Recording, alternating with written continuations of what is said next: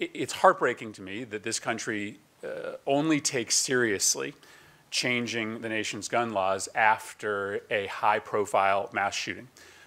What happened in El Paso and Dayton were absolutely horrifying. But that very same weekend, 50 people were shot in Chicago, Illinois. And I'm not sure anyone would have known that had there not been mass shootings in two other communities that same weekend. Every single day in America, around 100 people die from gunshot wounds, many of them from suicides, others from homicides and accidental shootings. This is a daily epidemic in this country.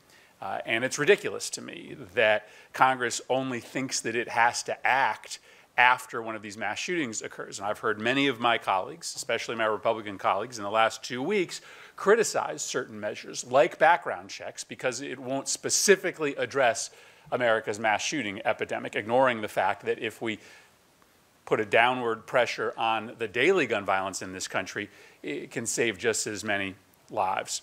And I believe that the White House is still committed to trying to work on a comprehensive anti-gun violence proposal that would include strengthening background checks.